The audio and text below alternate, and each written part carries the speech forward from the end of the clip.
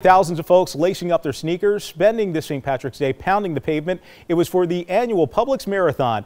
As CBS 46's Rebecca Schramm found out, the race drew a record number of wheelchair teams.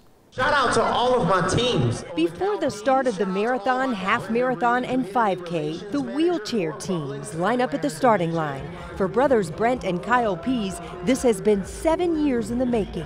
The first time it was just the two of us jumping through barriers and trying to get to the start line by ourselves, and now we've got over 200 volunteers helping pull this whole thing together for us. So this is the 5th time that you've done the race? Like I said, it's so many I've done it. I think I've lost count. Curtis Ward tells me he was at work at his movie theater job when he first met Brent. And he was like, hey, we've been doing these races and triathlons and stuff. You want to come out and try it?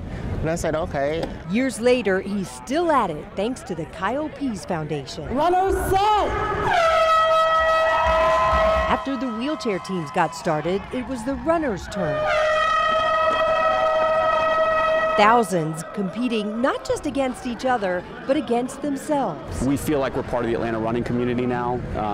People recognize the group. People want to reach out to us and be a part of it and volunteer. How was it? It was amazing. It's always good to be out here with all my friends. It was cool. I had fun. Time to train for the next race. In Atlanta, Rebecca Schramm, CBS 46 News.